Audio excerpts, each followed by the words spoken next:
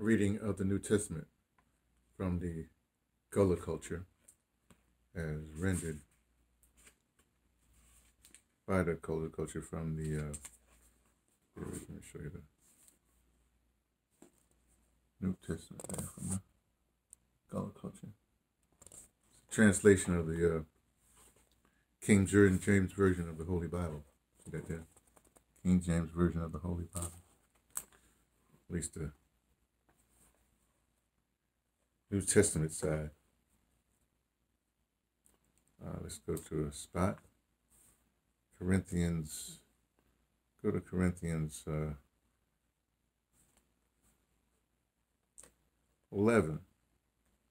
Page 584. As you can see, the Old Testament is in a smaller type, which you might have difficulty with reading, and the Gullah is in the larger type. Translations right there.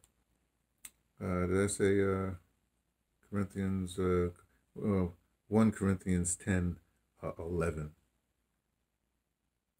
All them things y'all happen to make me know what gonna happen to we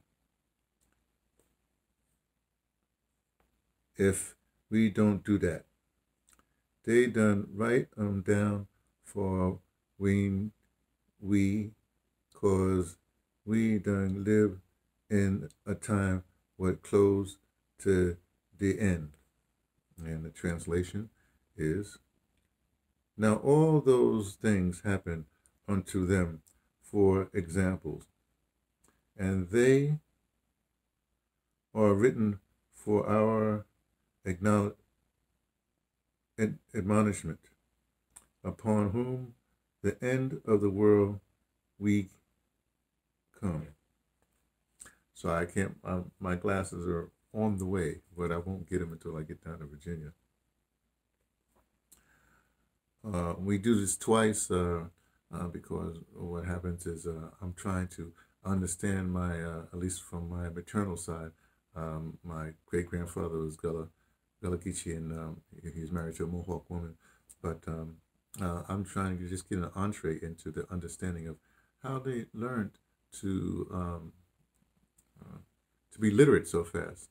The only thing they had was the King James Version of the Holy Bible, and they used that. And this is a translation, so it's like an entree into my own culture, so my own lineage, I should say. Here we go. So again, page 584, 1 Corinthians 10. This is 11. All them things that happen to for week. We know what we gonna happen to we if we do like that. They done write down for when we cause we to live in a time what close to the end, And the translation is,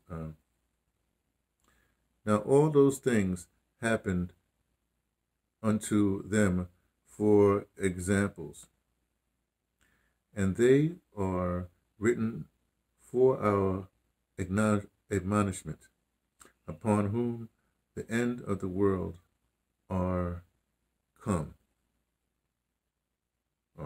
That's what it says. There you go. A reading from me, T, from the Pattersons, taking the train to Tibet, letting you know what I only suspect.